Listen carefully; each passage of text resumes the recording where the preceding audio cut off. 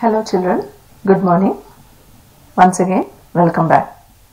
This is the continuation part of acids, bases and salt. Let us have a quick recap of what you have learnt in the previous presentation. In the previous presentation, you have learnt what are acids, bases and salts, their properties and also how to identify them using indicators. You have also learnt what happens when an acid reacts with a base or vice versa, about neutralization and then formation of salts.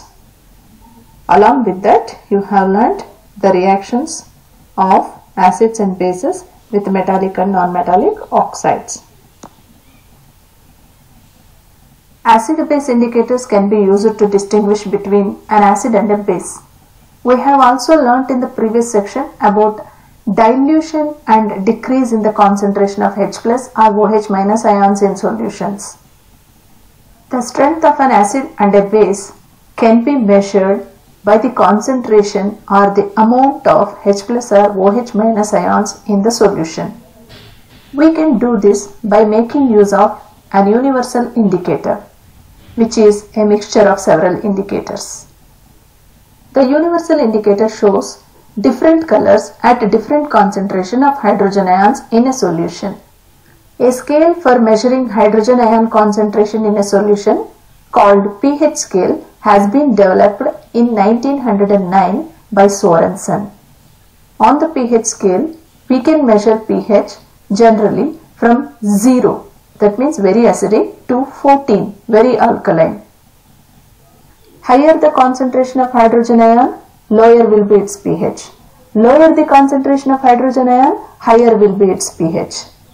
Here in this diagram, you can observe the variation of pH with the change in concentration of H plus and OH minus ions. When we move from 0 to 14, observe the H plus ion concentration. At 0, the H plus ion concentration is more. When we move on towards 14, the H plus ion concentration decreases and OH minus ion concentration increases. Hence, higher the concentration of hydrogen ion, lower will be its pH. Lower the concentration of hydrogen ions, higher will be its pH. The pH of neutral solution is 7.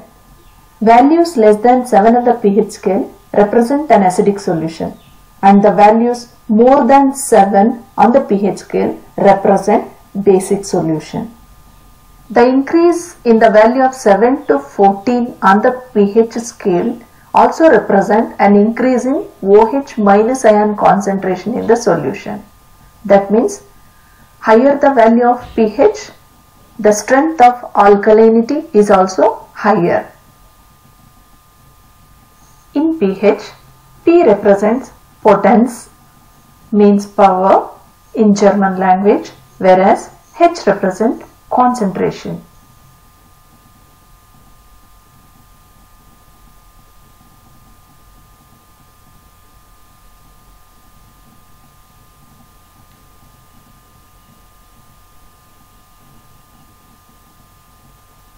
Let's study pH of different solutions. For this, we have to take pH paper and different types of solutions.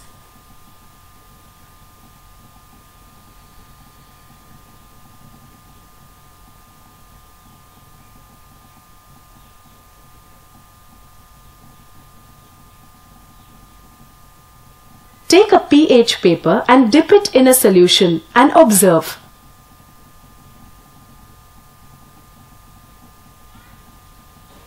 You will see change in paper color and compare that with pH chart to know the pH value. Do the same for different solutions.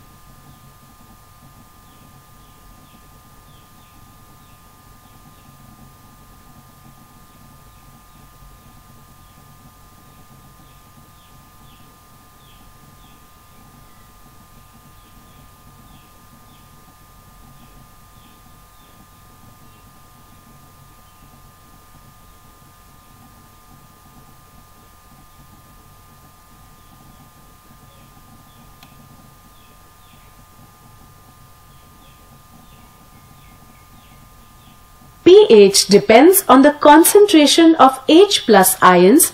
Higher the H plus ions, lower the pH value, and vice versa. In conclusion, if pH of a solution is less than 7, then it is acid. If it is greater than 7, then it is base. If it has an exact value of 7, then the solution is neutral. What are the applications of pH in everyday life? Are plants and animals pH sensitive? What is the pH of soil in our backyard? Does plants grow in highly acidic or highly basic soil?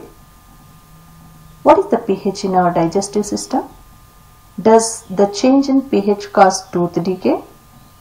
What is the self-defense mechanism of plants and animals to protect themselves? Let us understand all these questions by watching a video. Does pH only have to do with solutions in the laboratory? Or does it also affect plants and humans in daily life? Did you know that when acid rain flows into the rivers, the overall pH of the water reduces? And living organisms cannot survive if the change in pH is too much. In such cases, survival of aquatic animals becomes difficult. What about survival of plants? What's the most important factor for the healthy growth of a plant? Yes, it's the soil. Plants require a specific pH of the soil for healthy growth. Plants cannot grow if the soil is too alkaline or too acidic. So if the soil is too acidic, its pH can be raised by adding lime, which neutralizes the excess acid in the soil. Similarly, if the soil is too alkaline, then its pH can be lowered by adding gypsum or some other substance which can neutralize the excess alkali present in the soil. And does it affect us too? By now, you should know that our stomach produces hydrochloric acid which helps in digestion. Sometimes, if too much acid is produced, it causes pain and irritation. It can even cause ulcers. In order to treat this hyperacidity, a patient is advised to take antacid tablets or antacid suspensions. And these antacids neutralize the excess acid. Magnesium hydroxide, a mild base, is often used for this purpose. And the reaction looks something like this. The acid is neutralized to get salt and water. What about the pH in our mouth? Yes, the pH in our mouth also has an effect on our teeth. Tooth enamel is the hardest substance in our body and does not dissolve in water and mildly acidic solutions. However, it gets corroded slowly when the pH in the mouth falls below 5.5. But how does the pH fall below 5.5? When we eat food, some food particles remain stuck to the teeth. Bacteria present in the mouth produce acid by the degradation of the sugar and food particles present in the mouth. This is what causes decaying of the teeth. What's the best way to avoid this? We should clean our mouth after eating food. And something even better would be to avoid eating sugary foods. Cleaning the teeth using toothpastes help in preventing tooth decay. Toothpastes are generally basic and hence they neutralize the excess acid in the mouth and prevent tooth decay. The concept of pH also helps in understanding the self-defense used by certain animals and plants. If you've ever been stung by a honeybee, do you know what really caused that acute pain? Yes, it's the acid in that sting which caused the pain.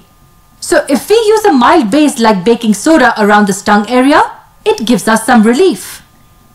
And in nature, there are leaves which have stinging hair and they inject acid upon touching them.